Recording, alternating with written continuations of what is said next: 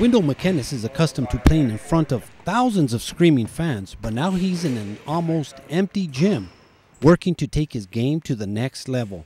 He ended his Aggie career with the loss to Indiana in the first round of the NCAA tournament. But he says that loss was different than all the others. It was a bittersweet experience because I wanted to play as many games with my teammates and coaches as possible. I'm also looking forward to the next level. The Portsmouth Invitational Tournament in Virginia started earlier today, and Wendell was invited to play.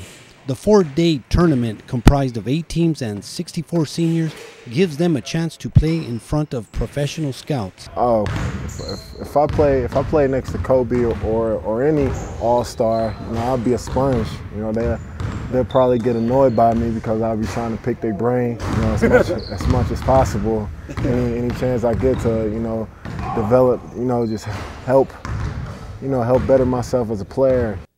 And for all of Wendell's fans out there, I appreciate the support. I'm going in there representing the Aggies, New Mexico, the Southwest, the Bay Area, and I'm just working towards making everybody proud and achieving my goals. Anybody can do it, and I'm just a testament to that. Wednesday. Mckines has hired an agent and says he plans to attend as many scouting events as possible. Basil, Pina, News 22.